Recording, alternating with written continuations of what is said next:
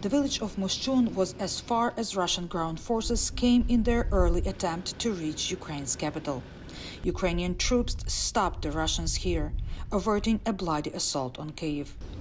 For about a week, Moshchun fell under Russian occupation. Before leaving, Russian forces burned the village down.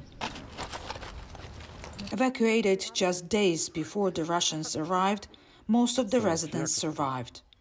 They returned to see their livelihoods in ashes.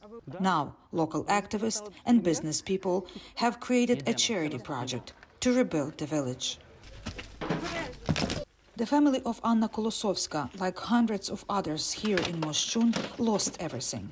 Despite the horror they went through, they are determined to rebuild. Her 3-year-old granddaughter, Ira, remembers the rocket fire. Playing on the ruins of her home, she repeats her mother's words.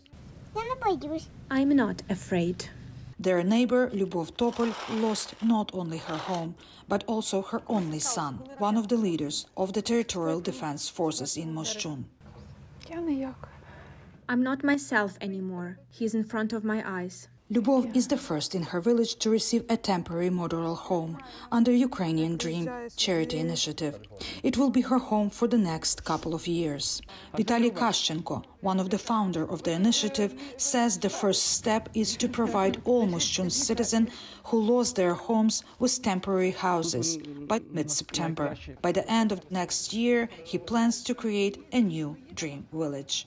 I would like to put up more than 300 homes because people lost everything. In the first stage, we need to provide people with a place for winter. Next, we have to give them a place for dignified life and build a new village. Our goal is to rebuild Moshchun and then Ukraine. Rotary Club Kyiv International is behind the reconstruction efforts and is encouraging the international community to join the rebuilding initiative. Have collected from all over the world more than $15 million fund, response fund to help Ukraine.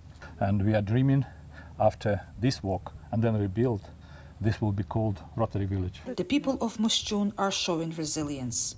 The Russian army destroyed their homes, but could not destroy their courage, unity, or love for their village. Myroslava, Gongadze, VOA News, Moshchun, Ukraine.